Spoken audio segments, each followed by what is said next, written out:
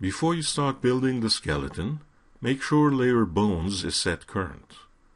You'll start by building the spine bone. The spine bone is the easiest bone chain to build, as it's centered to the character and doesn't need to be moved or mirrored. Start in the left view.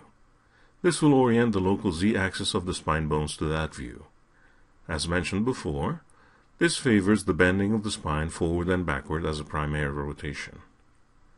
Actually, you're going to need two chains, one for the pelvis pointing down, and one for the spine moving up all the way to the top of the head.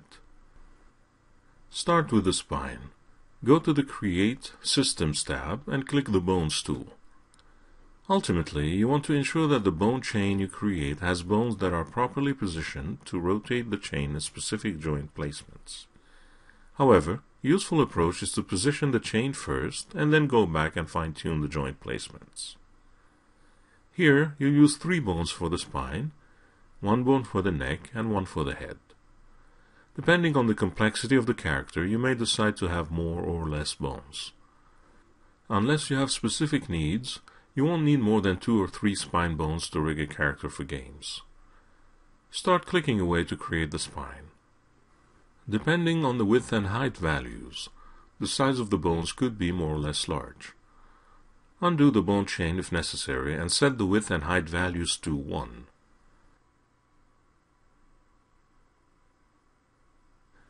Click to create the spine,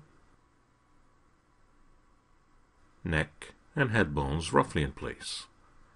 Right-click to end the process. Bone sizes can be important when the time comes to skin the character to the skeleton. This depends on the rigger's workflow when using the skin modifier. If the rigger elects to skin the character based on skin envelopes, then bone sizes become important. If the rigger elects to use skin weights, vertex weights, then bone sizes become irrelevant.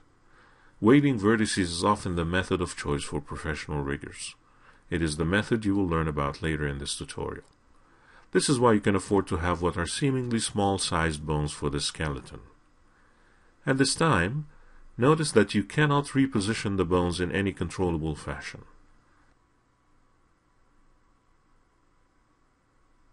For that, you need to access the Bone Tools dialog from the Animation menu and enable Bone Edit mode. Now you can use the Move tool to reposition individual bones so that the joints are placed where you need them. Even though a real spine is further back in the body, placing it a little bit more centered actually helps when rigging a 3D character. Notice also that in this video, the first 2 spine bones are smaller than the third. That's because the third bone is located where the rib cage is, and the rib cage is rather rigid and actually deforms very little. When you're done editing the position of the joints, it is usually a good idea to reset the stretch of the bones in the chain. This resets any type of weird or unwanted scaling that may have taken place when repositioning the joints. This is done by selecting the bones in the chain and then clicking the Reset Stretch button lower in the Bone Tools dialog. Here's another situation to be aware of. Notice what happens if you relocate the head bone in the scene. The nub, at the end of it, doesn't reorient itself to stay aligned with its parent bone. To fix this, you can rotate the nub, but an easier method is to actually delete it. To recreate it in the correct orientation, select the parent bone, in this case the head bone, and then click the Create End button. You still need the nubs in the chain for IK and FK purposes. There are very rare situations where you can actually do without the nubs. Undo the steps to go back to the correct head orientation. Exit Bone Edit mode when done. Rename the bones in the chain. Name the spine bones Spine 1, Spine 2, and Spine 3,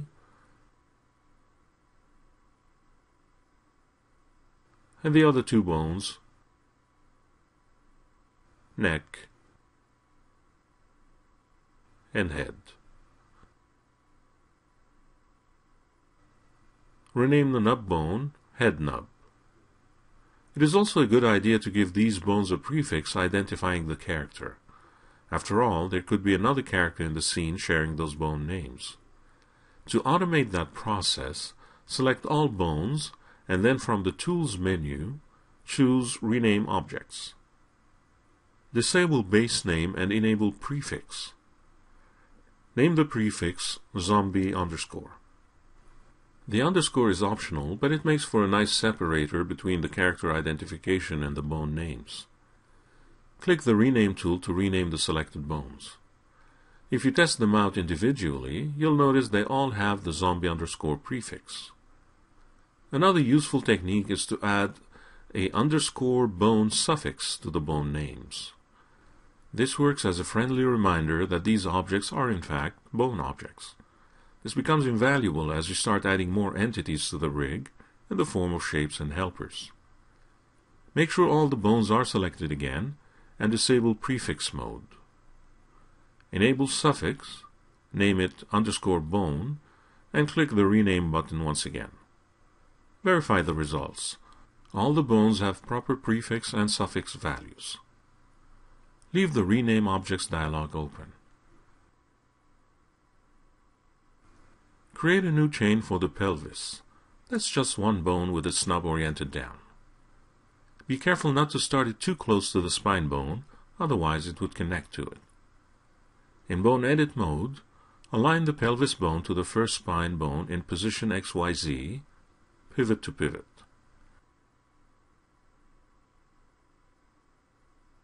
Make sure you are not reorienting the pelvis bone, though.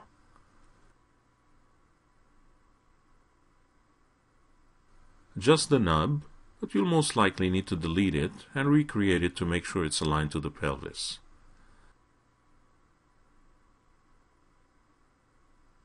Reset the stretch on these two bones and rename them pelvis and pelvis snub.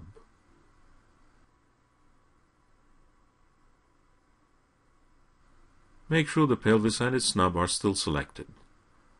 Use the Rename Objects dialog to add both the appropriate prefix and suffix labels to the bone names. Close the Rename Objects dialog and exit Bone Edit mode when done. If you wish, you can edit the pelvis bone size to make it bigger. This will have no effect on skinning later, but it will make that bone representing the center of mass more prominent. In the next movie, you create the leg bones.